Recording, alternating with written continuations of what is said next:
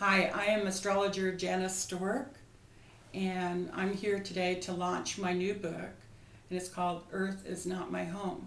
This book that you see here, many people have requested this book from me that I write it, but the main reason that I wrote it is I wanted to look back at my life when somebody asked me why I was into astrology all my life since I was 12 or 13 years old.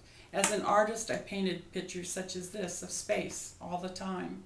And so I started looking at my background and taking all these experiences in my life and weaving them together like you would form a tapestry.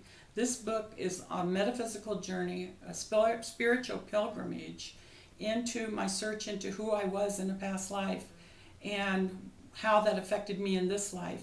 And when you look at your life from the outside looking in, it appears differently. And things that you thought were not important, suddenly you find that they're monumentally important.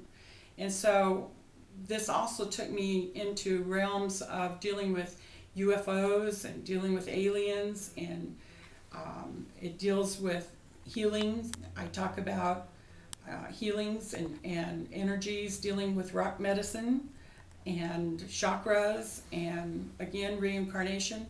But it's a book that if you're willing to be somewhat open, you might be able to look at your own life and see how your experiences tie together.